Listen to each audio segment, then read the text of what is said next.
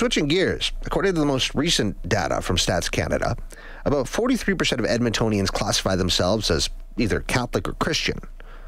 36% are non-believers. The rest is divvied up across other faiths.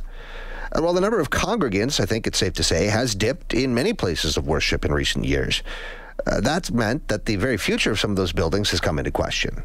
Well, now there's a new proposal being discussed, suggesting that one way the city could generate millions for its budget woes would be to perhaps withdraw some of the privileges on these holy houses. We're going to make dollars and cents of that proposal after the break. I know that when City Council was in the midst of its budget deliberations here in recent months, I suspect some councillors were praying for a miracle to keep the tax increase low. Obviously, it didn't work. But what if that miracle presented itself in somewhat of an ironic way? The elimination of religious property tax exemptions. Well, according to our next guest, it's an idea whose time has come. Ian Bushfield, Executive Director of the BC Humanist Association, as well as a former Edmonton resident, on the line with us right now. Thanks for taking the time, Ian. Not a problem. Thanks for having me. So for the folks at home who might not be familiar, what, if anything, are Edmonton churches paying in taxes right now? For the most part, they're not paying anything on their property they own. We found a council report from back in November that staff presented to City Council documenting all the different property tax exemptions that the city gives out. Most of these are mandated by the Municipal Government Act, so it's a provincial legislation. And for religious groups, there's about 700, I believe, in the city, different properties, and they're worth about $1 billion in assessed value. But they don't pay $20 million in taxes on that. Okay, and so that sounds like it would add up pretty quickly. You're talking about $20+ million each and every year, right? Exactly. Yeah. So we were talking about budget deliberations there. Just to kind of put things into perspective, what does $25 million, what would that mean for me as a taxpayer, you think? It's one of those things where the city could do two things if they collected that money. They could reduce everyone else's tax burden. That's the typical way property taxes work. Or they could invest that money in other programs. They could increase their budget. So it's the city of Edmonton's budget, like most cities, is actually pretty big. So this would probably make your tax bill about 1% different. So not huge in the grand scheme of things, but it's more of a principle kind of issue where you go, are we subsidizing groups that are contributing to the broader benefit, and is this the best use of the money? On the flip side, you're going to have folks that will point out that some of these faith communities have helped shape Edmonton in good ways over the years, and that certainly some of them are already dealing with dwindling congregant numbers. By doing this, are we not putting these historic faith houses at risk?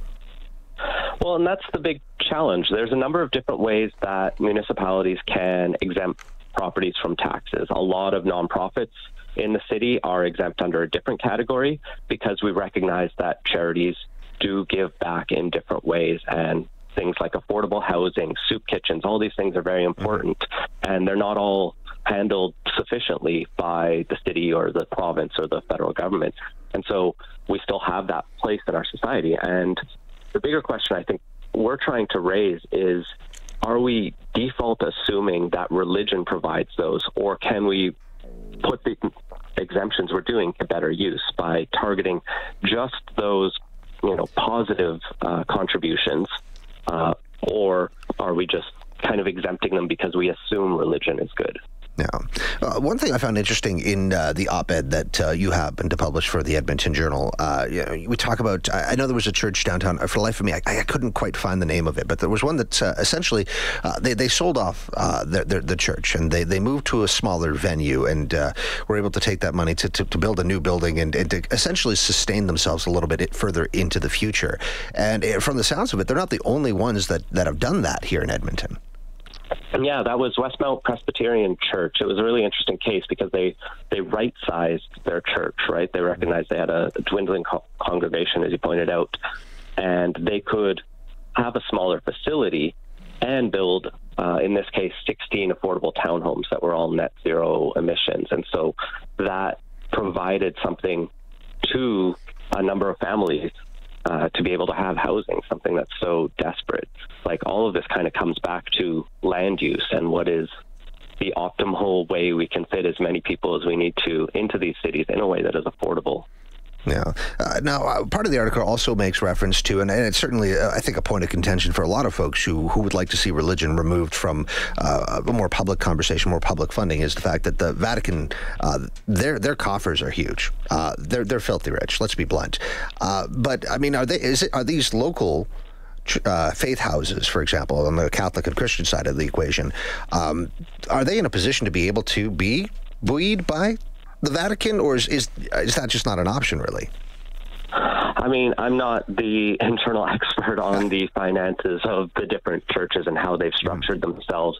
And I think it's important to push back on some of those challenges, especially for a group like the Catholic Church that has been around for so long that it has always been clever at structuring itself in a way to avoid accountability. We saw them be the church that took the longest to apologize for their actions in the residential schools in this country, right? Because they said, well, it wasn't the Vatican that directed that. It was the Canadian branches of the Catholic Church. And, you know, that answer didn't satisfy the Indigenous victims of those abuses. And I don't think that kind of dodge of an answer should satisfy these questions.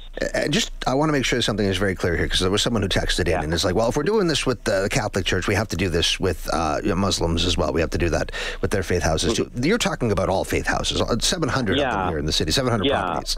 Yeah, we talk about all religious groups. I use the word church a few times in the article itself, and often I'll speak more about churches because they are more prominent, and a lot of minority faiths don't actually own their own property because of the history. So if you start up a new religion in Edmonton or here in Vancouver or anywhere, you probably don't have the capital to buy something. So these property tax exemptions actually do end up benefiting the older, more established religions, which is typically, you know, your Protestant or Catholic Christianities, in a way that kind of makes it harder to start up a new religion.